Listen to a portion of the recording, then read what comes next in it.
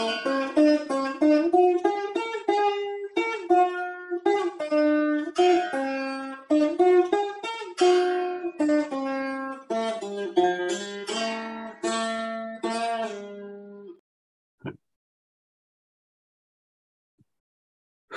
ఓం శ్రీ గురుభ్యో నమః. తైత్తిరీయ ఉపనిషత్తు బ్రహ్మ వల్లి అష్టమానువాకం. దీనిని గురువుగారు ఇక్కడున్న వాక్యాలను బోధించి ఉన్నారు. వాటిని ఈరోజు మనం మననం చేసుకుంటాం. శ్రీ సడాక రఘునాథ శర్మ గురువు గారికి అనేక ప్రణామములు. అలాగే తత్వవేదానంద సరస్వతి వారికి, పరమార్థానంద వారికి, దయానంద సరస్వతి వారికి, చిన్మయ వారికి అనేక నమస్కారములు. వారి వీడియోస్, ఆడియోస్ మనకు పుస్తకాలు చాలా ఉపయోగంగా ఉంటున్నాయి. మంత్రాన్ని చదువుదాం. భీషాస్మాద్వాతః పవతే భీషో ఉదేతి సూర్యః భీషా అస్మాదగ్నిశ్చేంద్రశ్చ మృత్యుర్ధావతి పంచమ ఇతి సైషా ఆనందస్య మీమాంసా భవతి. ఇది మంత్రం. స్థూలంగా అర్థం ఏమిటంటే, అస్మాత్ అంటే ఈ బ్రహ్మ వలన, భీష భయముచే, వాత గాలి, పవతః పవతే వీచుచున్నది. అస్మాత్ అంటే దేని వలన? దేని వలన అంటే ముందు చెప్పుకున్నాం కదా, బ్రహ్మ గురించే కదా డిస్కషను. బ్రహ్మ మీమాంసలో ఉన్నాం కదా. బ్రహ్మ వలని అనేటటువంటి వలన కంటెన్ పట్టి, పంచమీ విభక్తి. అలాగే భీష భయముచే అంటే తృతీయ విభక్తి. బ్రహ్మ వలని భయముచే వాతః గాలి పవతే వీచుచున్నది. భీష ఉదేతి భీషోదేతి. బ్రహ్మ వలని భయము చేతనే సూర్యుడు ఉదేతి ఉదయిస్తున్నాడు. అలాగే భీష భయముచే అస్మాత్ భీష అంటే ఈ బ్రహ్మ వలని భయముచే అగ్నిశ్చ ఇంద్రశ్చ వాళ్ళు కూడా వాళ్ళ పనులు చేస్తున్నారు. మృత్యు అంటే మృత్యుదేవత ధావతి పరుగులు పెడుతోంది. ఐదవది పంచమ అంటే ఐదవది అయినటువంటి మృత్యుదేవత పరుగులు పెడుతోంది. ధావతి ఇతి. అంతవరకు మంత్రం. స ఏష ఆనందస్య మీమాంస భవతి. ఈ ఆనందమును యొక్క మీమాంస గలదు, మీమాంస వస్తుంది. స ఏష సహ ఆ ఏష ఈ ఆనందస్య ఆనందం యొక్క మీమాంస మీమాంస అంటే విచారణ. విచారణ అంటే తెలుగు విచారం కాదు. ఏడవడము, దుఃఖము, ఎవరో పోతే, చనిపోతే, వస్తువులు పోతే ఏడుస్తాం, ఆ విచారం కాదు. ఇక్కడ విచారణ లేక విచారము అనగా సంస్కృతంలో ఏమిటంటే విచారణ అంటే డిస్కషన్, అంటే అది ఒక చర్చ అని అర్థము. ఆనంద మీమాంస స్టార్ట్ అవుతోంది ఈ వల్లిలో, ఈ అనువాకంలో. ఇక భాష్యంలోకి పోదాం. అస్మాత్ అంటే బ్రహ్మ వలని, భీష భయేన తృతీయ విభక్తి. భీష అస్మాత్ వాతః పవతే. భీష భయేన భయముచే, భయము చేత. దేని భయము చేత? అస్మాత్ భీష ఈ బ్రహ్మ వలని భయము చేత. వాతః గాలి పవతే వీచుచున్నది. అదే విధముగా భీష భయముచే అస్మాద్ అంటే అక్కడ అస్మాద్ లేదు, ఉన్నట్టే లెక్క అన్నమాట. అస్మాత్ అంటే ఈ బ్రహ్మ వలని భయముచే సూర్యుడు ఉదేతి ఉదయిస్తున్నాడు. భీష భయముచే తృతీయ విభక్తి. అస్మాత్ అంటే ఈ అక్కడ అస్మాత్ శ్లోకంలోనే ఉంది, మంత్రంలోనే. అస్మాత్ ఈ బ్రహ్మ వలని భయముచే అగ్నియు చ మరియు ఇంద్రుడు చ వీళ్ళు వాళ్ళ చ అంటే ఇంకో చ ఏమిటి? పనులు చేస్తున్నారు. మీద వాళ్ళు ఎలా పని చేస్తున్నారో వీళ్ళ పనులు వీళ్ళు చేసుకుంటున్నారు. అంటే అగ్ని ఇంద్రుడు కూడా, అగ్నియు మరియు ఇంద్రుడు కూడా అంటే కూడా ఏం చేస్తున్నారు? సూర్యుడు ఉదయిస్తున్నాడు, అలాగే అగ్ని కూడా తన పని తను చేస్తోంది. మృత్యు అంటే ఐదవది పంచమః అంటే ఐదవది అయినటువంటి మృత్యు మృత్యుదేవత ధావతి పరుగులు తీస్తోంది అని అర్థం. మృత్యు ధావతి పంచమ. బ్రహ్మ వలన భయము చేతనే గాలి వీచుచున్నది, బ్రహ్మ వలన భయము చేతనే సూర్యుడు ఉదయిస్తున్నాడు, బ్రహ్మ వలన భయము చేతనే అగ్ని మరియు ఇంద్రుడు కూడా అనుంది. అంటే తమ తమ పనులను చేస్తున్నారు అని పూరించుకోవాలి. ఐదవది అయినటువంటి మృత్యువు ఏం చేస్తుంది? ధావతి పరుగులు పెడుతోంది అని మంత్రం. ఇతి అంటే అని మంత్రం. వాతాదయోహ్, వాత అంటే గాలి, ఆదయోహ్ మొదలైనవి అంటే గాలి, తరువాత రెండవది సూర్యుడు, ఇంద్రుడు, అగ్ని, మృత్యు ఇవి సామాన్యమైనటువంటి సెలెస్టియల్ ఫోర్సెస్ కావు, cosmic forces. These are very super powers of the cosmology. Cosmic forces లో చాలా సూపర్ పవర్స్ ఇవి. మనకి తెలుసు గాలి ఎంత పవర్ఫుల్, అలాగే మనకి తెలుసు అగ్ని దహించలేనిది ఏదీ లేదు. దహించే శక్తిలో అగ్ని కంటే వేరేది లేదు. ఉదయించి ప్రకాశించే శక్తిలో సూర్యుని మించినటువంటిది ఏదీ లేదు. గాలి వీచే శక్తిలో గాలిని మించినది ఏదీ లేదు. ప్రాణాలను తీసుకుని పోయేటటువంటి సమయంలో మృత్యువుని మించినటువంటిది ఏదీ లేదు. అలాగే అన్ని బలాలకు ముఖ్యమైనటువంటి బలమైన ఇంద్రుని కన్నా బలమైనది ఇంకొక కాస్మిక్ ఫోర్సు లేదు. చేత మహార్హాహ్ అన్నారు భాష్యంలో. అంటే వాతాదయోహ్ అంటే గాలి మొదలైనవి అన్నీ కూడా ఈ ఏలననగా ఇవన్నీ మహార్హాహ్ బాగా అర్హత కలిగినటువంటి, గొప్ప అర్హత కలిగినటువంటివి. అంటే గొప్పగా పూజింపదగినటువంటి వారు. వాళ్ళు స్వయం ఈశ్వరాహ్, వాటికి వాళ్లే ప్రభువులు. వాళ్ళ వాళ్ళ డొమైన్స్లో దహనము కాల్చేయడము అనేటటువంటి డొమైన్లో అగ్నిని మించింది లేదు.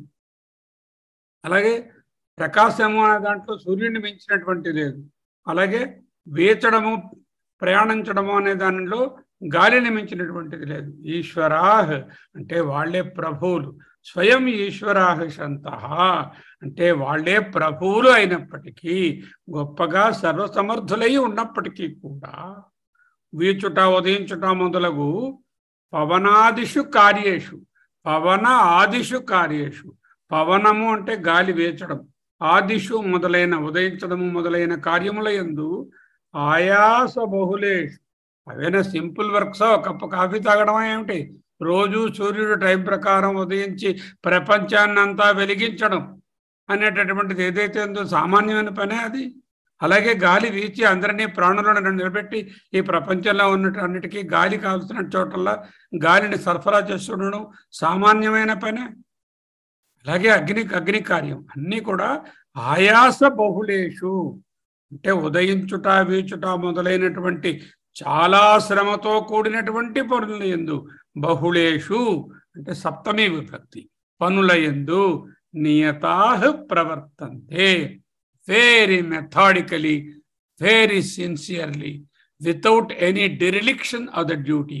నియతాః నియతితో ప్రవర్తంతే ప్రవర్తిస్తున్నాయి, త్రుటి లేకుండా ప్రవర్తిస్తున్నాయి.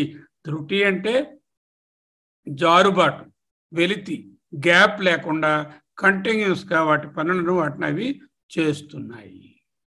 అవునండి, ఈ అగ్ని అనండి, ఇంద్రుడు అనండి, సూర్యుడు అనండి, వాయువు అనండి, మృత్యువు అనండి.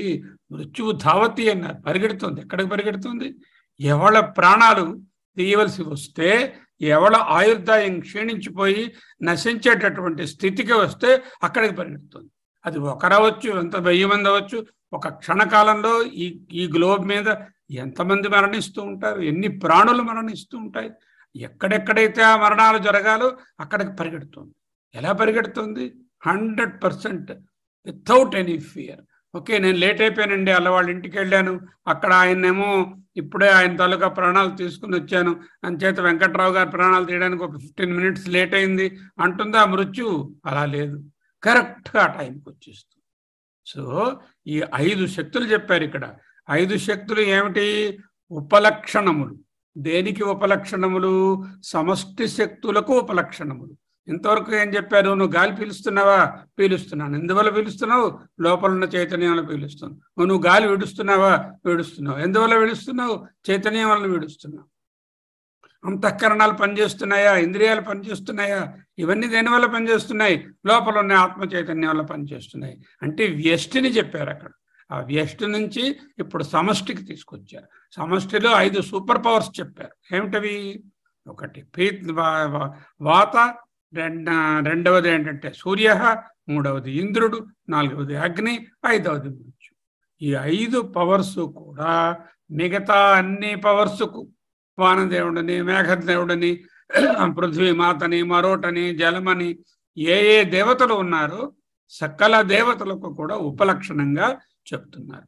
ఈ 5 దేవతలను చూపించి ఇవే వాటి వాటి పనులను ఎంతో సక్రమంగా నిర్వర్తిస్తూ ఎంతో సమర్థవంతంగా ఉండి గొప్ప పూజార్హులై మహార్హులై ఉంటున్నటువంటి ఈ 5 దేవతల వలె ఇతర దేవతలు అందరూ కూడా వాళ్ళ వాళ్ళ పనులను నియతాహ ప్రవర్తంతే, చక్కగా వాటి వాటి పనులను టైం ప్రకారం గ్యాప్ లేకుండా త్రుటి లేకుండా చేస్తున్నాయి. అంటే ఏమిటి తెలిసింది? ప్రపంచంలో సమష్టిలో ఉన్నటువంటి సకల శక్తులు కూడా ఈ కాస్మిక్ పవర్స్ ఏమిటైతే ఉన్నాయో, భూమి తిరగడము, భూమి ఆకర్షణ శక్తి, Interstellar attractions, time keeping, everything, ఋతువులు, కాలాలు, తర్వాత వర్షాలు రావడాలు, మేఘాలు, మంటలు, ఎండింగ్లు, బిగినింగ్లు అన్నీ కూడా వాటి వాటి టైం ప్రకారంగా అవి జరిగిపోతున్నాయి. అలా జరుగుతున్నాయంటే ఏమిటండి అర్థం? యస్మాత్ నియమేన తేషాం ప్రవర్తనం. యస్మాత్ దేని యొక్క నియమేన శాసనము వలన, శాసించేవాడు ఉండడం వలన, తేషాం ఇవన్నీ ప్రవర్తనం ప్రవర్తిస్తున్నాయో అందువలన ప్రశాస్త సరిత్సతి, వీటన్నిటికన్నా బాగా ప్రశస్తమైనటువంటిది ప్రశాస్త సరి అంటే శాసించేవాడు ఉన్నప్పుడు తద్యుక్తం ఉండి తీరవలేను. ఇన్నాళ్ళు ఏం చెప్పారు? గాలి పీలుస్తున్నావా అంటే చైతన్యం నీకుంది, మాట్లాడుతున్నావా చైతన్యం ఉంది, నాకు దేవుడు లేడు అంటున్నావా చైతన్యం ఉన్నది, దేవుడు ఉన్నాడు అంటున్నావా చైతన్యం ఉన్నది, అలాగే సూర్యుడు ఉదయిస్తున్నాడా చైతన్యం ఉన్నది, అగ్ని దహిస్తోందా చైతన్యం ఉన్నది. అంటే ఈ శక్తుల వెనకాల కూడా ప్రశాస్తరి అంటే గొప్ప శాస్తరి, శాస్తరి అంటే శాసించేవాడు, ప్రశాస్తరి అంటే బాగుగా గొప్పగా శాసించేవాడు సతీ ఉన్నప్పుడు మాత్రమే తద్యుక్తం అది సంభవమగు. తద్యుక్తం ఏది యుక్తం? గాలి సరిగ్గా వేచడము, సూర్యుడు కరెక్ట్గా ఉదయించడము, అగ్ని ఇంద్రాదులు వాటి పనులు చేయడము, మృత్యువు మరణ సమయంలో పరుగులు పెట్టి వెళ్ళడము, ఇటువంటి గొప్ప గొప్ప కార్యాలు ఆయాస బహుళేషు పవనాదిషు కార్యేషు నియతాహ ప్రవర్తంతే. ఎంతో ఆయాసంతో ఎంతో కఠినమైనటువంటి పనులను క్రమం తప్పకుండా ఈ వీచడము మొదలైన పనులన్నింటినీ కూడా చక్కగా చేస్తున్నాయి. ఈ విధంగా ఇవి నియమం ప్రకారంగా ఇవన్నీ చేస్తున్నాయంటే వీటన్నిటినీ ప్రశాస్తరి సతి అంటే చక్కగా శాసించేవాడు ఒకడు ఉన్నప్పుడే తద్యుక్తం అది వీలు పడును. తస్మాత్ అస్తి బ్రహ్మ. What is the question? బ్రహ్మ అస్తివా నాస్తివా? అది ఫస్ట్ క్వశ్చన్. రెండోది, ఒకవేళ ఉంటే అజ్ఞాని అయిన వాడు బ్రహ్మాన్ని పొందుతాడా పొందడా? అది రెండో క్వశ్చన్. అజ్ఞాని ఎలాగో పొందుతాడు, అజ్ఞాని కూడా జ్ఞాని వలన మన బ్రహ్మాన్ని పొందుతాడా పొందడా? 4 క్వశ్చన్లు. బ్రహ్మ అస్తివా నాస్తివా? అజ్ఞాని బ్రహ్మాన్ని పొందుతాడా పొందడా? ఇవి 4 క్వశ్చన్. ఈ 4 క్వశ్చన్ మొదటి క్వశ్చన్ బ్రహ్మ అస్తివా అనే క్వశ్చన్ ఆన్సర్ చేస్తున్నాం. దానికి మళ్ళీ ఇక్కడ కూడా అదే చెప్తున్నారు. ఈ విధముగా ఒక శాసించే ఆయన ఉండడం బట్టి తస్మాద్ అస్తి భయకారణం తేషాం ప్రశాస్తృ బ్రహ్మ. ఎందుకంటే వారు నియమంతో ప్రవర్తిల్లుచున్నారు కాబట్టి వారికి తేషాం భయకారణం, వారికి భయమునకు కారణమై ప్రశాస్తృ వారిని శాసిస్తూ ఉండే బ్రహ్మ తస్మాత్ బ్రహ్మ అస్తి, తస్మాత్ బ్రహ్మ అస్తి, తస్మాత్ బ్రహ్మ అస్తి. ఆ బ్రహ్మ ఎటువంటిది? తేషాం వారలకు భయకారణం ప్రశాస్త్రు, శాసిస్తున్నవాడు. చూడండి, తండ్రి గారి దగ్గర పూర్వం రోజుల్లో అనుకోండి, ఇప్పుడు కాదు, కొడుకుని వెళ్ళారు, నాయన ఏదైనా మీ నాన్నగారిని వెళ్ళి అడుగురా అమ్మంటే, అమ్మ నాకు భయం అంటే ఏంటనమాట? తండ్రిని చూస్తే భయం అంటే ఏమిటి? ఆయన కొట్టేస్తారు, చంపేస్తారు, పులిసింహం అనే అర్థం అది కాదు. ఏమిటి భయం అంటే? విధేయత అంటే లోబడి ఉండడం, అణకువగా ఉండడం, వారి వారి హయాంలో వీరు వారి చేత పరిపాలించబడుతూ ఉండడం అనే విధేయతను తెలియజేస్తాయి. ఇక్కడ కూడా భయం అనేటటువంటి మాటను ఒక పోయిటిక్ ఎక్స్ప్రెషన్గా వాడి ఈ ఉపనిషత్తు ఇక్కడ మన మంత్రంలో భయపడుతున్నారు, సూర్యుడు, చంద్రుడు, అగ్ని అంటే వాళ్ళు ఇలా వణికిపోతున్నారు భయంతో అని కాదు, లోబడి ఉన్నారు, విధేయులై ఉన్నారు అని చెప్పడాన్ని పోయిటిక్గా చెప్పడమే భయము అని అర్థం. ఇక్కడ అంతకుమించి భయం అంటే వాళ్ళు ఏదో ఈయన చూస్తే గొప్ప భయం అండి, ఈయన వాళ్ళని భయపెట్టేస్తున్నాడండి, ఈ పరమాత్మ అనే మనిషి ఎవరు ఉండరు కదా అక్కడ ఒక కాస్మిక్ ఎనర్జీ ఉంది.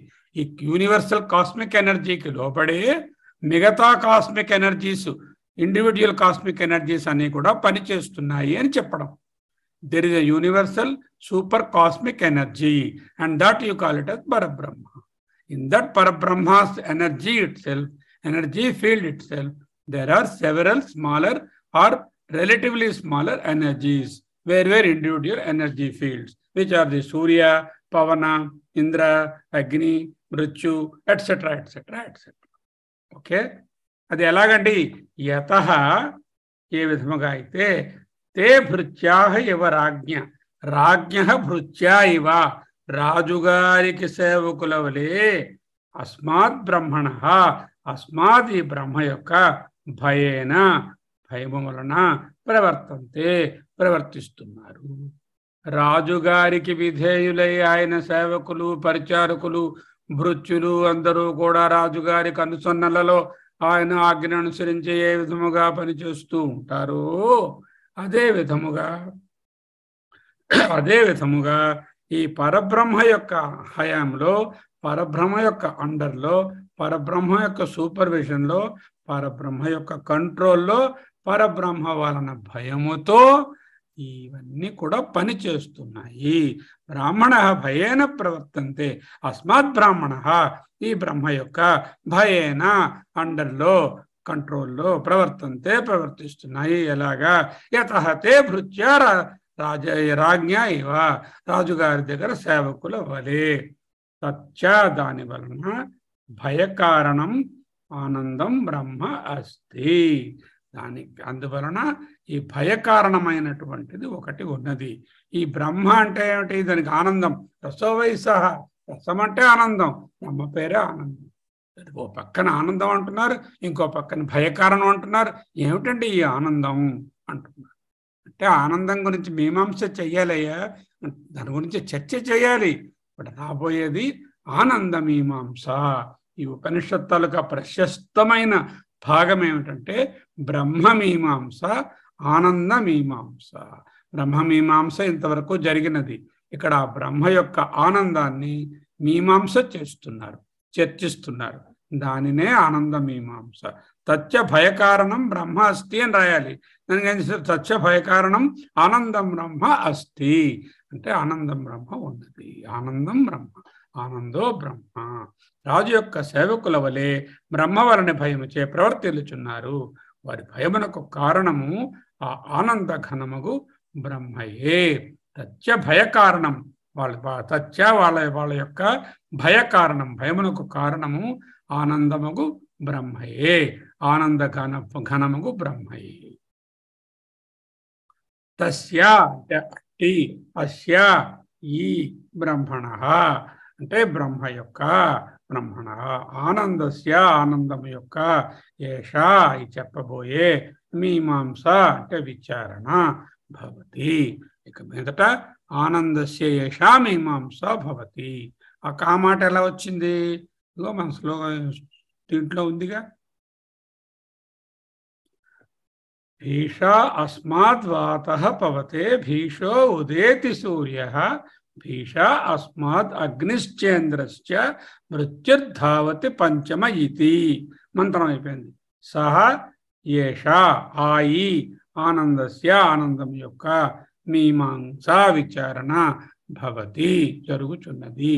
ఇక్కడ కలదు అని అర్థం. భవతి అంటే కలదు. ఆనంద మీమాంస ఆనందస్య ఏషా మీమాంస విచారణ భవతి. స ఏషా ఆనంద మీమాంస భవతి. ఏమిటండి ఆనందాన్ని మీమాంస ఏమిటండి? ఆనందం అంటే ఎవరికి తెలీదు? అందరికీ తెలుసు కదా. కిం ఆనందస్య మీమాంస మీమాంసం ఇది ఉచ్యతే. ఆనందం తాలూకా మీమాంస అంటే ఏమిటండి అంటే ఇది అది ఆ విషయాన్ని గురించి చెప్పబడుతుంది. కిం ఆనందో విషయ విషయి. జ్ఞాపకం పెట్టుకోండి జాగ్రత్తగా. ఏదైనా ఒక ఆనందము కలగాలి అంటే లౌకికమైన ఆనందము, రెండు రకాల ఆనందాలు ఉన్నాయి. ఒకటి లౌకిక ఆనందం are worldly happiness, what ever you call worldly happiness are సుఖం. దీనిలో విషయ విషయి. విషయ అంటే object, sense object. Sense object అంటే ఏదో రోజా పువ్వు దానిలో ఉన్నటువంటి పరిమళము, మైసూర్ పాకు దానిలో ఉండేటటువంటి తీపి, ఏదో మెత్తటి వస్తువు దానిలో ఉన్నటువంటి స్పర్శ, చక్కని తీయని మ్యూజిక్ దానిలో ఉండేటటువంటి శబ్దము. ఇవి విషయములు. అంటే they are the sense objects are there. ఈ sense objects are the objects. These objects are perceived by a subject. He's name is విషయి. విషయ విషయి. ఈ విషయము విషయి వేరువేరుగా ఉన్నారనుకోండి. అంటే ఎక్స్ అనే వెంకట్రావు గారు అనే ఆయన ఇక్కడను మైసూర్ పక్క రూమ్లోనూ ఉంటే ఆయనకి విషయ ఇంద్రియ సంయోగం కలగదు కదా. విషయేంద్రియ సంయోగాత్ యతదగ్రే అమృతోపమం అన్నది భగవద్గీత. విషయ ఇంద్రియముల సంయోగము కలగాలి అంటే there must be A juxtaposition and contact between the Vishaya and the Vishayi. It could be physical contact or very intimate contact. For example, if I want to see a roja and then enjoy its beauty, roja need not get into the eye or touch the eye. The very fact it is near the eye, it is adequate. Certain senses like sparsha and the taste, the intimate contact is required with the indriya. That is why these two are very dangerous. Sparsha and the taste are very dangerous because they require the direct intimate contact of the indriya and the vishaya. Whereas shabda and the rupa and the gandha, there is no direct intimate contact required. The proximity is sufficient. Nearness is sufficient. So, vishaya vishayi. Vishayamulu ante ఏమిటండి? ఆనందం గురించి మీమాంస చేయబడుతున్నది. ఏమిటండి ఆనందం గురించి మీమాంస కొత్తగా మాకు చెప్పబోయేది? అదేనండి, తెలుసుకోండి. ఆనంద మీమాంస. ఆనందో ఆనంద, ఆనంద యొక్క విషయ విషయి సంబంధ జనిత. విషయ విషయములకు సంబంధం సంయోగము వలన జనిత కిం కిం విషయ విషయి సంబంధో జనిత లౌకికానందవత్. లౌకికంలో లౌకికంగా ప్రపంచంలో వరల్డ్లీ ప్లెషర్ లాగా విషయ విషయముల సంయోగము వలన కలిగిన లౌకికానందం గురించా మీరు మీమాంస చేస్తారు? ఇంత ఉపనిషత్తు దానికే కూర్చుంది. అబ్బే అహో స్విత్, లేకపోతే స్వాభావిక, లేక అహో స్విత్ అంటే లేక స్వాభావిక ఆనందం. స్వాభావికస్య ఆనంద ఇత్యేవం. ఈ విషయములన్నీ ఏషా ఈ ఆనంద మీమాంస. ఇత్యేవం ఈ ప్రకారముగా ఏషా ఈ ఆనందస్య ఆనందము యొక్క మీమాంస విచారణ గలదు. So there are two types of ఆనందాస్. One ఆనంద ఈజ్ లౌకిక ఆనంద ఆర్ ఫిజికల్ ఆనంద. The other Ananda is innate Ananda or Swabhavika Ananda. Natural Ananda. Natural Ananda ki Laukika Ananda ki ఏమిటి difference? Laukikananda requires a Vishaya Sambandham or Sanyogam. Whereas natural Ananda does not require the Vishaya and the Vishayi to be together to give the Ananda. Number 2. లౌకికానందాలో హెచ్చు తగ్గులు ఉంటాయి, వస్తూ పోతూ ఉంటుంది. It is increasing and decreasing ఆగమ అపాయి. వేరే స్వాభావిక ఆనంద are natural innate ఆనంద ఆర్ ఆనంద ఘన పరబ్రహ్మ ఆనందం ఏదైతే ఉందో అది హెచ్చు తగ్గులు వచ్చిపోయేది కాదు, ఆగమోపాయి కాదు. ఓకే, సో మొదటిది ఏంటంటే విషయాల సంబంధం కలిగి ఉండాలి, అక్కడ విషయాల సంబంధం అక్కర్లేదు. రెండోది ఇక్కడ బయట ఆబ్జెక్ట్ మీద డిపెండ్ అయ్యి బాహ్యంగా ఉన్నది, అది బయట ఆబ్జెక్ట్ మీద డిపెండ్ అయ్యి లేదు. ఇది ఎప్పుడూ ఉండదు, వచ్చిపోతూ ఉంటుంది, హెచ్చుతగ్గులు కలిగినది లౌకిక ఆనంద. వేరే స్వాభావిక ఆనంద ఇన్నేట్ ఆనంద హెచ్చుతగ్గులు ఉండిపోయేది కాదు, హెచ్చుతగ్గులు ఉన్నది కాదు. ద్రష్టేర్ దృష్టో విపరిలోపో విద్యతే. అది పోవడం లేకపోవడం అంటూ ఉండదు, విపరిలోపము ఉండదు అంటూ చెప్తారు. సో ఈ ఆనంద మీమాంసకి ఒక అవతారిక రాస్తున్నారు గురువు గారు. ఏమిటా అవతారిక? తత్ర వాటి యందు ఈ 2 రకాల ఆనందాలు ఉన్నాయి కదా, ఆ మీమాంస యందు ఈ విచారణలో లౌకిక ఆనంద బాహ్య ఆధ్యాత్మిక సాధన సంపత్తి నిమిత్త ఉత్కృష్ట. అంటే లౌకికానందాన్ని పొందడానికి బాహ్యమైనటువంటి సాధనలు ఉండాలి, ఆధ్యాత్మిక సాధనలు ఉండాలి. అంటే ఏంటనమాట, there must be A rose for me to smell and say it is beautifully smelling or it is beautifully looking.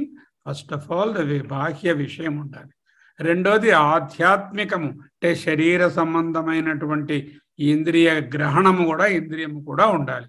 అంటే వాసన చూసినప్పుడు ముక్కు, వాసనను పొందినప్పుడు, రూపాన్ని దర్శించి ఆనందిస్తున్నప్పుడు రోజా పువ్వుని, దాని తాలూకా కన్ను అనేటటువంటి ఆధ్యాత్మిక సాధనం. ఆధ్యాత్మిక సాధనములు ఏమిటేమిటి? ఇంద్రియములు, అంతఃకరణము. ఇంద్రియములు మనసు, బుద్ధి, అహంకారము, చిత్తము అనేటటువంటి ఈ కరణ సముదాయము, సాధన సముదాయము ఆధ్యాత్మికం. బాహ్యమైన శబ్దస్పర్శ రూప రసగంధాది విషయములను కలుగజేసేటటువంటి బాహ్య సాధనములు, వస్తువులు, ఆబ్జెక్ట్స్, ఇవి కూడా ఉండాలి. తత్ర ఈ ఆనంద మీమాంస యందు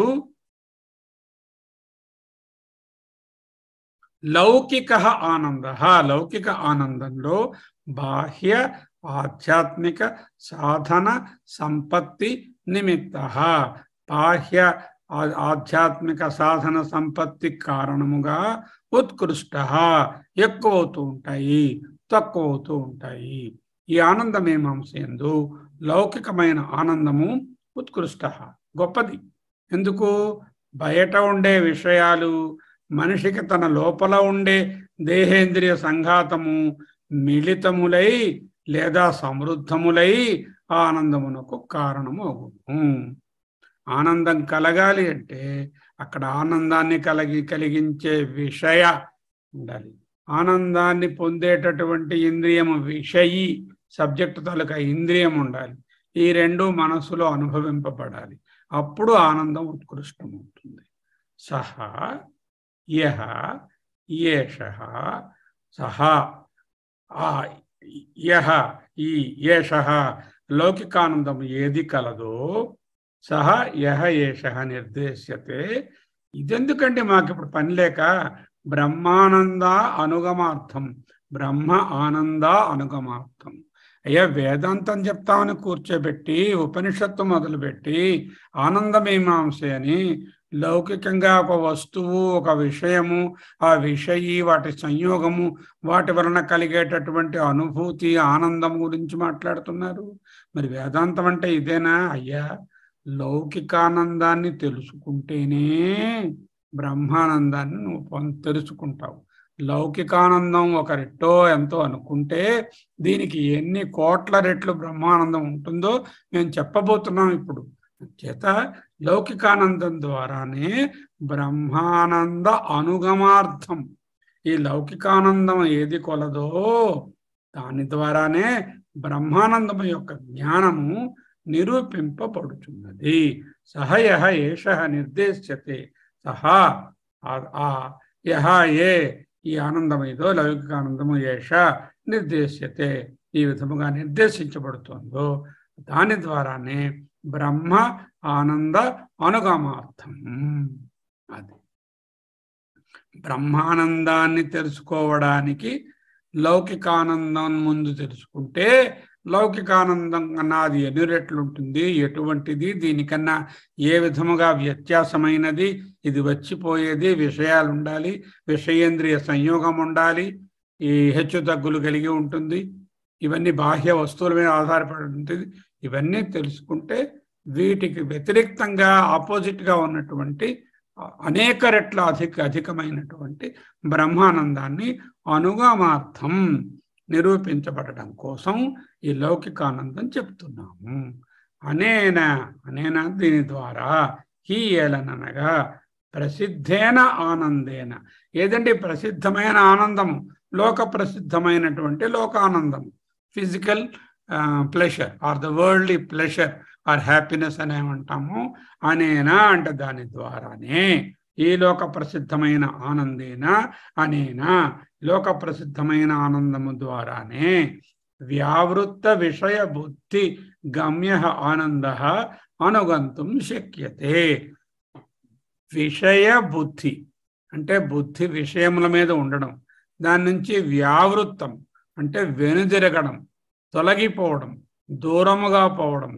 విషయముల మీద ఉన్నటువంటి బుద్ధి వ్యావృతము అయితే విషయముల నుండి వెనుదిరిగితే అటువంటి వెనుదిరిగినటువంటి బుద్ధిచే పొందగోరేటటువంటి ఆనందం ఏదైతే బ్రహ్మానందము అనుగంతం తెలియుట, అనుభవం పొందుట శక్యతే శక్యమగును. సరే,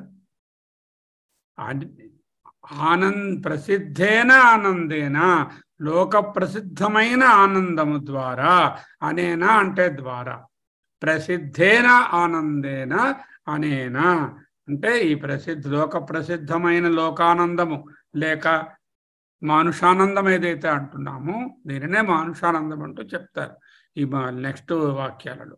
ఆ మానుషానందం ఏదైతే ఉన్నదో దాని నుంచి వేరేగా ఉన్నటువంటి వ్యావృత్త విషయ బుద్ధి గమ్య, విషయ బుద్ధి విషయములందుండేటటువంటి బుద్ధి అంటే విషయాలను అనుభవించాలి, అనుభవిస్తున్నాను అనేటటువంటి బుద్ధి మనసు ఏదంతో అది వ్యావృత్త వెనుదిరిగిన, తొలగిపోయిన, విత్ డ్రాన్ అయినటువంటి బుద్ధి ఏదంతో గమ్య దాని చేత పొందదగిన ఆనంద ఆనందం ఏదున్నదో ఆ ఆనందమే బ్రహ్మానందము.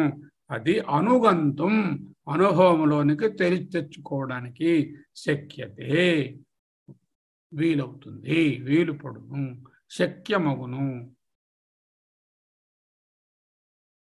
సరే, లౌకికానందం గురించి ఎందుకు డిస్కస్ చేస్తున్నారో అవతారికి చెప్తున్నారు ఆయన. ఇది శృతిలో లేదు, ఈయన వ్రాసినటువంటి అవతారిక. లౌకిక అపి ఆనంద బ్రహ్మానందస్య ఏవ మాత్ర. ఎందుకండి తెలుసుకోవడం, లౌకిక ఆనంద అపి అంటే ప్రసిద్ధమైనటువంటి లోక ప్రసిద్ధమైన ఈ లోకానందము లేక మనుష్యానందము కూడా బ్రహ్మానందస్య బ్రహ్మానందము యొక్క షష్ఠీ విభక్తి మాత్ర ఏవ ఒక తునకయే. మాత్ర అంటే very small subtle part of that, very small సూక్ష్మమైన అంశము. బ్రహ్మానందస్య మాత్ర ఏవ బ్రహ్మానందము యొక్క మాత్ర అంటే దాని తరుక ఒక తునకయే.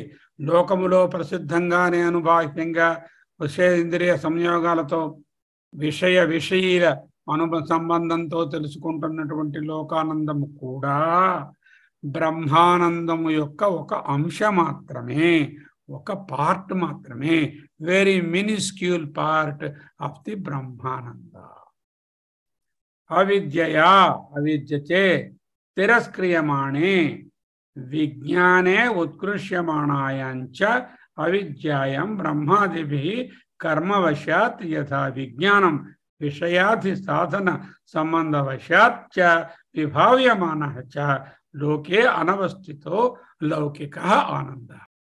విజ్ఞానే ఉత్కృష్యమాణం చ అవిద్యాయా తిరస్క్రియమాణే. ఆత్మానాత్మ వివేకము అనేటటువంటి జ్ఞానము లేక అది అజ్ఞానము చే కప్పివేయబడుచుండగా, తిరస్క్రియమాణే అంటే కవర్డప్ అంటే కప్పివేయబడుచుండగా, ఆత్మానాత్మ వివేకం మనలో ఏదైతే ఇది ఆత్మ ఇది అనాత్మ అనే వివేకం ఏదైతే ఉన్నదో అది అవిద్యయా తిరస్క్రియమాణి అంటే అవిద్య చేత కప్పబడి ఉన్నప్పుడు విజ్ఞానే ఉత్కృష్యమాణాయాం, విజ్ఞానము చేత ఉత్కృష్యమాణాయాం అంటే హెచ్చు అయ్యేటటువంటిది, చ అవిద్యాయాం అజ్ఞానము బలపడుచుండగా దట్టనాగుచుండగా, అవిద్యాయాం అలా కాదు విజ్ఞానము తిరస్క్రియమాణే అంటే విజ్ఞానం అంటే ఆత్మానాత్మ వివేకము, ఆత్మానాత్మ వివేకము అవిద్యయా తిరస్క్రియమాణి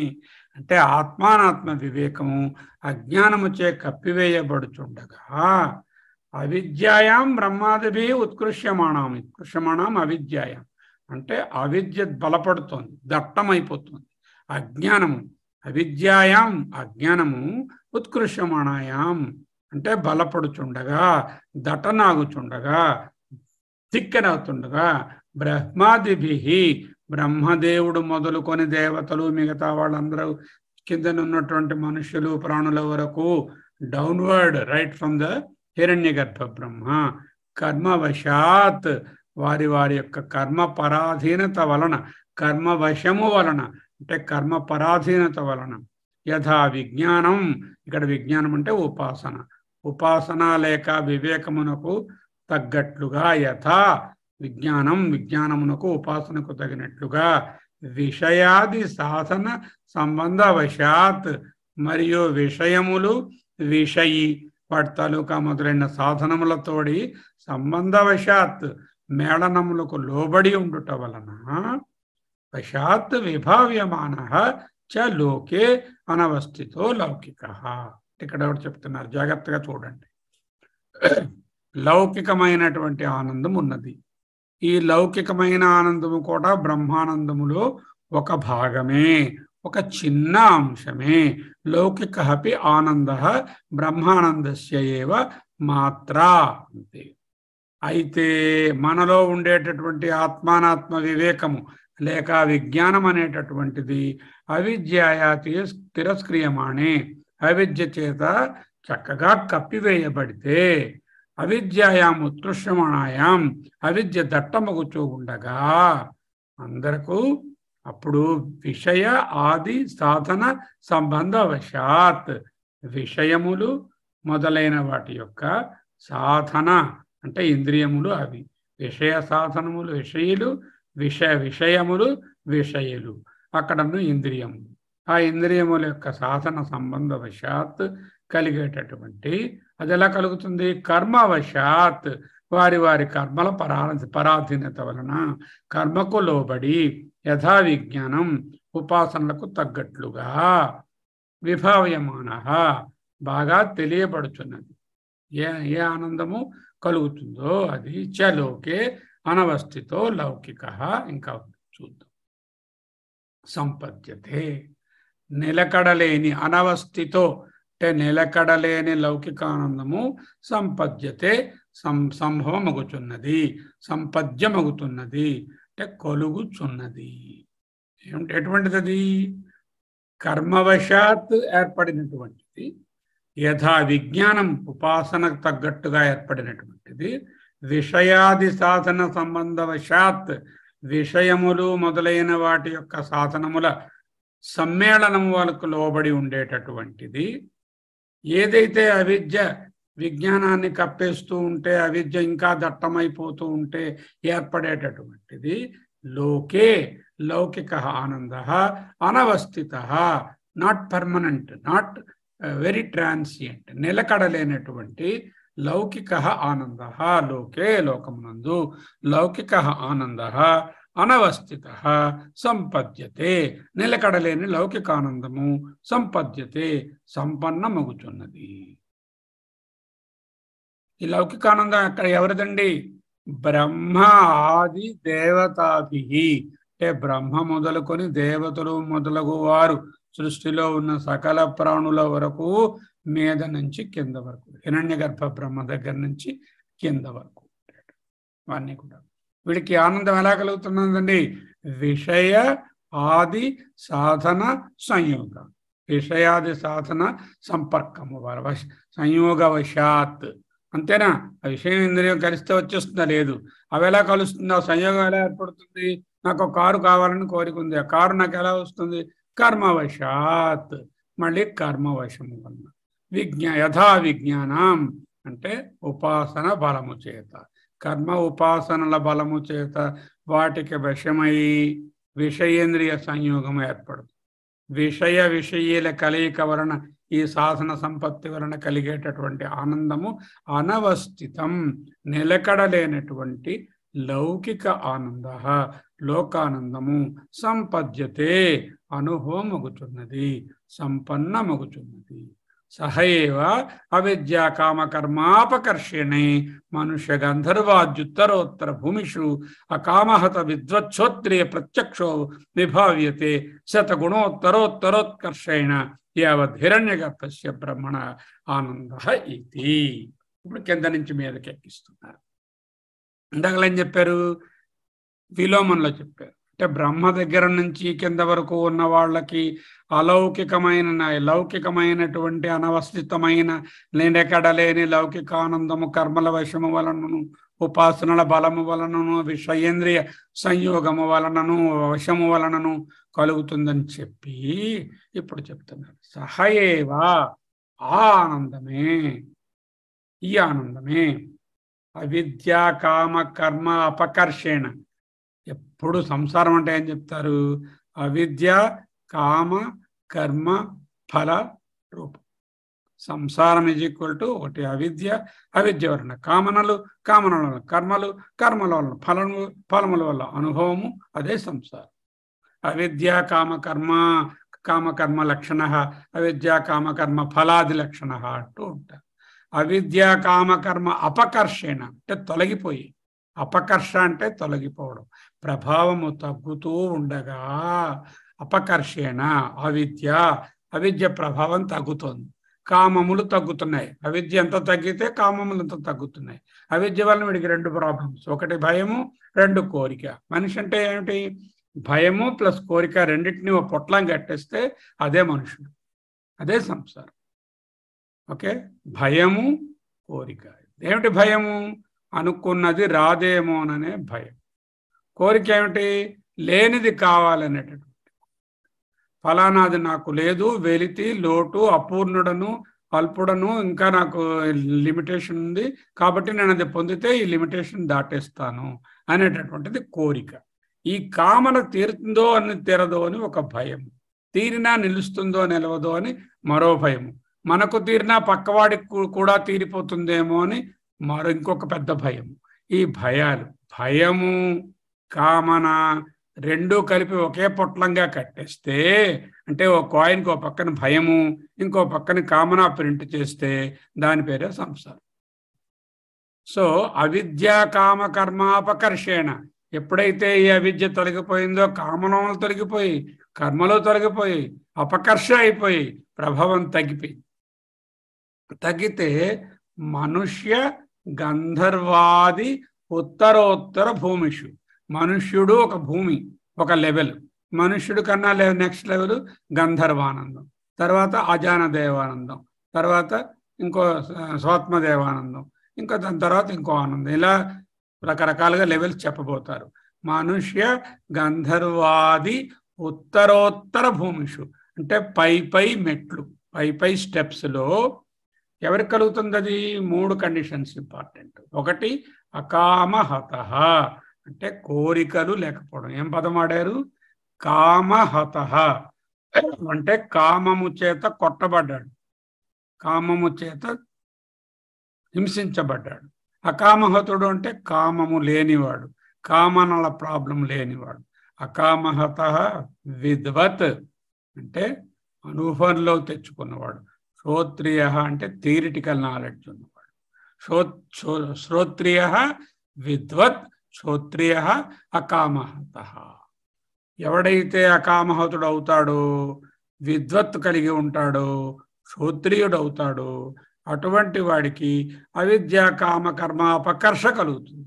అవిద్యా కామకర్మల యొక్క ప్రభావము తగ్గుతూ మనుష్యుడు ఆనందము, గంధర్వానందము, దేవతానందము మొదలైన ఒక దానిని మించి మరి ఒకటిగా ఉత్తరోత్తర జన్మల యందు మనుష్య గంధర్వాద్యుత్తరోత్తర భూమిషు ఉత్తరోత్తర లెవెల్స్లో అకామ 3 కండిషన్స్. మళ్ళీ అవిద్య కామకర్మల అపకర్ష జరగాలి. అది జరగాలంటే అకామహతుడై ఉండాలి, అంటే కామముల చేత బాధింపబడని వాడై ఉండాలి, శ్రోత్రియుడై ఉండాలి, బాగా అన్ని చదువుకున్నవాడై ఉండాలి, చదువుకున్న దాన్ని అనుభవంలోకి తెచ్చుకున్న విద్వాంసుడై ఉండాలి. అకామహత విద్వత్ శ్రోత్రియ ప్రత్యక్ష ఇన్ పర్సన్, అంటే డైరెక్ట్గా విభావ్యతే, చక్కగా తెలుస్తుంది. భావ్యతే విభావ్యతే. ఎంత? శత గుణ ఉత్తర ఉత్తర ఉత్తర ఉత్కర్షేణ, గుణోత్తరోత్తరోత్కర్షేణ. శత అంటే 100 గుణ రెట్లు, 100 రెట్లు ఉత్తర, నెక్స్ట్ ఉత్తర దానికన్నా మరొక 100 టైమ్స్, దానికన్నా ఉత్తర ఇంకా 100, ఉత్కర్షేణ ఎక్కుదలతో, ఎక్కువతో. యావత్ ఎక్కడి నుంచి? హిరణ్య గర్భస్య బ్రహ్మణ ఆనంద ఇతి, అంతవరకు, అక్కడ వరకు హిరణ్య గర్భ ఆనందము వరకు వెళ్తుంది. హిరణ్య గర్భుని ఆనందము, హిరణ్య గర్భుని ఆనందంలో కోరికలు 0, ఆనందము ఇన్ఫైనైట్. ఇది ఇంకా బ్రహ్మ కాదు, సచ్చిదానంద పరబ్రహ్మ ఆనందం కాదు. ఇది ఇంకా హిరణ్య గర్భ ఆనందము బ్రహ్మానందం అంటాం. ఈ బ్రహ్మానందం అనేటటువంటిది ఇన్ఫైనైట్ అవుతే అక్కడ కోరికలు 0. మనుష్యుడు అనేవాడికి కోరికలు ఇన్ఫైనైట్, కాబట్టి ఆనందం 0.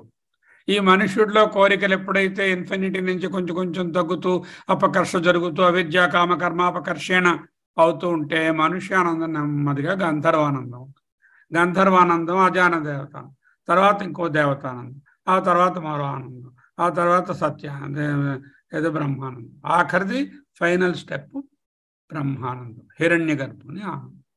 శతగుణ అంటే 100 times Uttara Uttara ఉత్తరోత్కర్షణ, more and more and more, next next next 100 times ఉత్కర్షణ. యావత్ ఎంతవరకు? హిరణ్య గర్భస్య, హిరణ్య గర్భుని యొక్క బ్రహ్మణ, బ్రహ్మ యొక్క ఆనందం భవతి. మనుష్యానందం నుంచి గంధర్వానందం, దేవతానందం వరుసగా 100 టైమ్స్ ఆ లిస్టు, ఆ క్వాంటిఫికేషన్ చెప్తారు, ఇక రాబోతుంది. దాని వరకు హిరణ్య గర్భుని ఆనందము వరకు, అంటే పూర్ణానందము వరకు మనకు ఫలితం వస్తుంది. ఎప్పుడు? అవిద్యా కామకర్మాపకర్షేణ ఒక పాయింట్, రెండోది అకామహత విద్వత్సోత్రియ అనే దాంట్లో ప్రత్యక్ష విభావ్యతి, ఒకదానిని మించి ఒకటి 100 రెట్ల హెచ్చుదలతో, ఉత్కర్షేణ హెచ్చుదలతో ఆనందము అనుభవించబడును.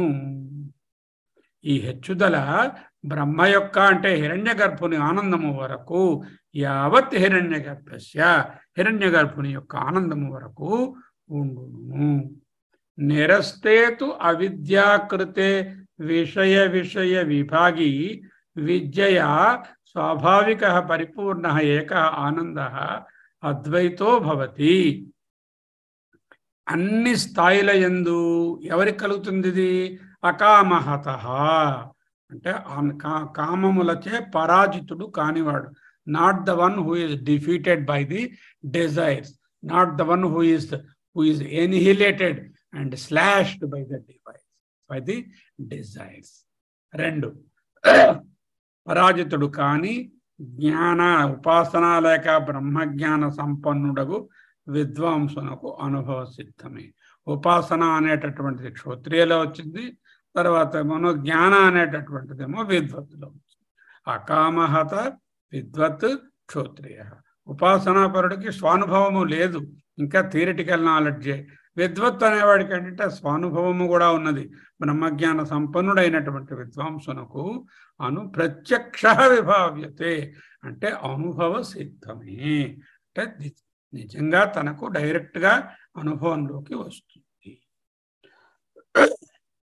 అవిద్యా కామకర్మాపకర్షేణ అకామహత విద్వచ్చోత్రియ ప్రత్యక్షో విభావ్యతే మనుష్య గంధర్వాద్యుత్తరోత్తర భూమిషు శతగుణోత్తరోత్తరోత్కర్షేణ యావద్హిరణ్యగర్భస్య బ్రహ్మణ ఆనందహేతి నిరస్తే తు అవిద్యాకృతే అజ్ఞానముచే అవిద్యాకృతే అజ్ఞానముచే కల్పించబడిన అజ్ఞానముచే కల్పితమైన విషయి విషయము అంటే తెలియబడేది, విషయి అంటే తెలుసుకునేవాడు, the object and the subject.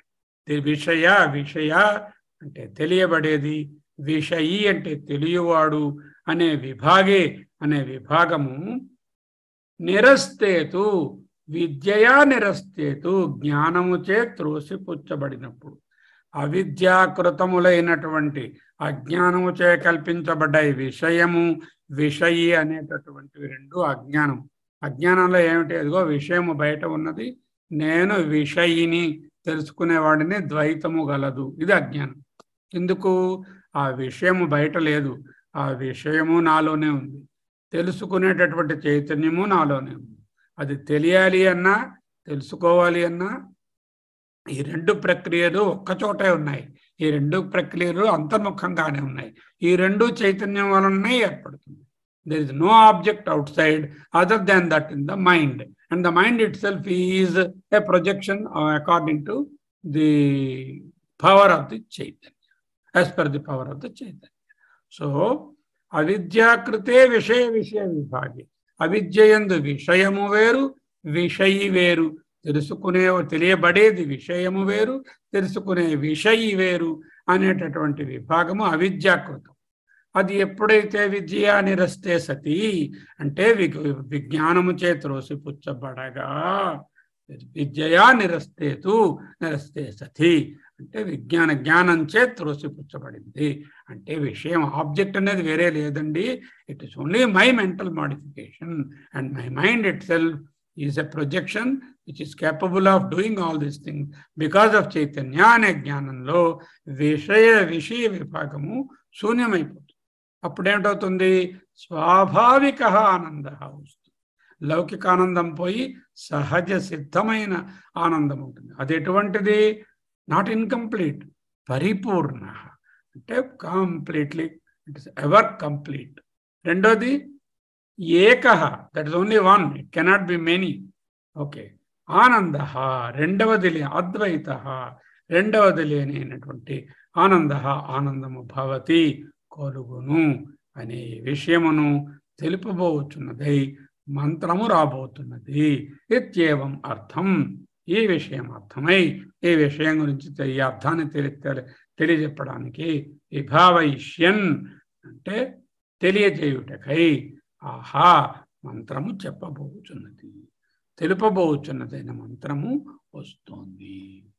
ఏం చెప్తున్నారు? మనుష్యుని ఆనందము లౌకిక ఆనందము వెరీ లిమిటెడ్, విషయీల సంయోగము కావాలి. ఇది బాహ్యము మీద ఆధారపడినట్టు అనిపిస్తూ ఉంటుంది. బాహ్య వస్తువు లేకపోతే ఆనందం లేదు అనిపిస్తుంది. తర్వాత ఏమో ఇది వచ్చిపోతూ ఉంటుంది, ఇది నిలకడ లేదు, అనవస్థితం. రెండోది ఇది పర్మనెంట్ కాదు, ఇది పూర్ణము కాదు, ఇది ఎప్పుడు ఇన్కంప్లీటే. ఇది ఉంటే దీనికన్నా ఇంకోటి కావాలి అనే కోరిక. దీనికి రెండు కాయిన్కి రెండు పక్కలు ఉన్నాయి, ఒకటి కామన, రెండోది భయం. ఈ విధంగా ఉన్నటువంటి మనుష్యుని తాలూకు ఆనందము, ఇది మనుష్యుడికే కాదండి ఈ బాధ, బ్రహ్మాదుల దగ్గర నుంచి దేవతల నుండి ఈ కింద వరకు ఉన్న ప్రతి వాళ్లకు కర్మలకు అనుగుణంగా ఉపాసన ఫలితంగా ఈ అవిద్య ఫలితంగా ఇవి కలుగుతూనే ఉన్నాయి.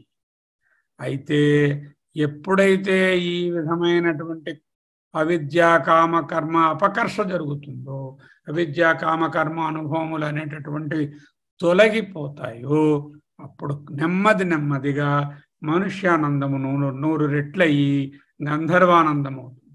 గంధర్వానందం 100 రెట్లయి అజానదేవానందం. అలాగా ఒక్కొక్క దానికన్నా ఒక్కొక్క దానికి ఒకటి పెరుగుతూ ఉంటాయి. ఎవరికి? అకామహత విద్వత్ శ్రోత్రియ ప్రత్యక్షో విభావతి, ప్రత్యక్షంగా తెలుస్తుంది. ఎంత? ఓకే, అకామహతుడు విద్వత్ కలిగిన వాడు క్షోత్రియుడికి ప్రత్యక్షో విభావతి. ఎలాగా? శతగుణోత్తరోత్తరోత్తర ఉత్కర్షణ అంటే హెచ్చుదలతో 100 times by 100 times by 100 times. ఎంతవరకు? హిరణ్య గర్భుని వరకు ఇది కలుగుతుంది. ఎప్పుడైతే అవిద్యతో అవిద్యాకృతములైన విషయ విభాగములు అంటే సబ్జెక్ట్ ఆబ్జెక్ట్ ద్వైతము పోతుందో, విద్యయా నిరస్తే సతి, విద్య వలన తొలగిపోతుందో,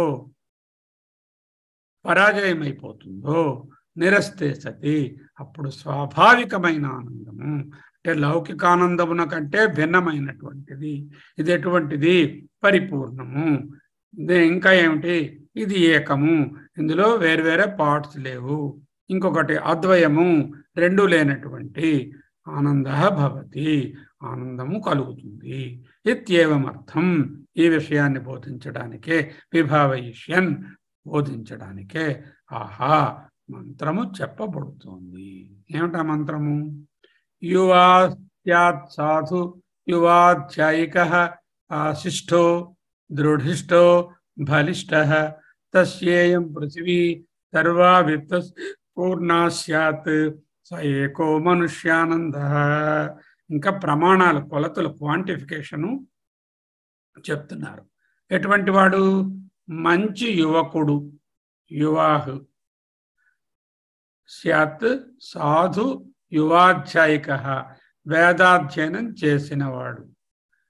ఆశిష్టో, మిక్కిలి ఆశ గలవాడు అంటే very very passionate to desire and then get things done and very passionate, very intensely pursuing his passions. దృఢిష్టో, అంతేకాదు చాలా శారీరక మానసిక దార్ఢ్యము, దృఢత్వము ఉన్నవాడు. బలిష్ట, మిక్కిలి శారీరక మానసిక బలములు కలిగిన యువకుడు ఒకడు ఉన్నాడు అనుకుంటాం. Here is a young man who is very learned and who is intensely passionate about achieving whatever he wants, and he is equally powerful mentally and physically, and he is having all the required courage to achieve his objective. Imagine such a person, and imagine that person has got whatever is available in the earth is his riches. సంపదతో నిండి ఉన్న తస్యేయం పృథివీ సర్వావిత్తస్య పూర్ణస్య, అటువంటి వానికి భూప్రపంచంలో ఉన్నటువంటి సకల సంపదలు ఒకరి దగ్గర ఉన్నాయనుకోండి, అటువంటి ఆనందం ఆయనకి ఏదైతే ఉంటుందో అది మనుష్య జాతికి చెందిన మానుష ఆనందము. ఇదే ఇంపాసిబుల్. ఒకటి, వాడు యువకుడై ఉండాలి. రెండు, వేదాధ్యయనం చేసి ఉండాలి. రెండు, very very capable to pursue his passions and desires. Next, he must be fully mentally and physically very powerful. And in addition to that, he must have all the resources in the whole universe under his control and under his belt and in his possession. If you can imagine such a person, will have some ananda that is called 1x or starting point, 1 unit of ananda. That unit is called manushya ananda. How the other anandas are manifold, multifold, then this will be explained in the coming mantras. Yuvasyat sadhu युवा अध्यायकः आशिष्टो दृढिष्टो बलिष्ठः तस्येयं पृथ्वी सर्वावित्तस्य पूर्णा स्यात्. అంటే స్యాత్ అంటే ఉండినట్లయితే, imagine that such a thing is there. Nobody will be there like that. Even Ramachandra మహాప్రభువు కూడా ఈ డెఫినేషన్కి suit అవ్వడు. అటువంటి ఒక మనిషి ఉన్నాడని ఊహాగానం చేస్తే వాడి యొక్క ఆనందం ఏదైతే ఉంటుందో దానిని ఒక మనుష్య ఆనందము అని చెప్పుకోండి అంటున్నారు. ఆ విషయాన్ని ఇంకా గురువు గారు వివరిస్తారు. వివరించిన తర్వాత దానిని విశ్లేషించుకుందాం. ఇంతవరకు ఆనంద మీమాంస స్టార్ట్ అయినది. భయము గురించి చెప్పారు. ఆ భయము అనేది అటువంటిది సమష్టి భయాన్ని చెప్తూ, సమష్టిలో ఉండేటటువంటి సర్వశక్తులు ఆ పరమశక్తికి లోబడి ఉన్నాయి కాబట్టి, అటువంటి శక్తి లేనిదే ఇవి పనిచేయలేవు కాబట్టి, ఇవి ఇంత నియతముగా పనిచేస్తున్నాయి కాబట్టి, అటువంటి శక్తి ఉన్నది. తద్బ్రహ్మ అస్తి అనేటటువంటిది నిరూపించి, ఆ బ్రహ్మయే ఆనందమంటూ, ఆనంద మీమాంస లౌకిక ఆనందానికి, ఈ బ్రహ్మానందానికి ఉన్నటువంటివి చెప్తున్నారు. ఇంకా పరమానందం దగ్గరకు రాలేదు. బ్రహ్మానందం అంటే హిరణ్య గర్భుని ఆనందం ఇన్ఫైనట్ అనుకుంటే, అది ఒక పెద్ద లేకులో ఒక డ్రాపుట. ఏది? ఆ హిరణ్య గర్భుని ఆనందము. పరమానందం అనేటటువంటి ఒక పెద్ద సముద్రంలో ఒక నీటి బిందువు వంటిది హిరణ్య గర్భుని ఆనందము అంటూ చెప్తారు. ఆ హిరణ్య గర్భుని ఆనందమే మనుష్యానందానికి ఇంటూ 100 అంటూ ఒక 8 స్టెప్స్ చెప్పాక అది వస్తుంది. అటువంటి హిరణ్య గర్భుని ఆనందము, మనుష్యానందం చూస్తే అన్ని రెట్లు చూడండి, అదే పరమానందంలో ఒక లవలేదు. అటువంటి పరమానందాన్ని ఎవడు పొందగలడు? ఎవడు శ్రోత్రియుడో, ఎవడు అకామహతుడో, ఎవడు విద్వాంసుడో వాడు అటువంటి పరమానందాన్ని పొందగలడు అంటూ నిరూపిస్తారు. సహనావతు సహనౌ భునక్తు సహ వీర్యం కరవావహై తేజస్వినావధీతమస్తు మా విద్విషావహై. ఓం శాంతి శాంతి శాంతి. హరి ఓం.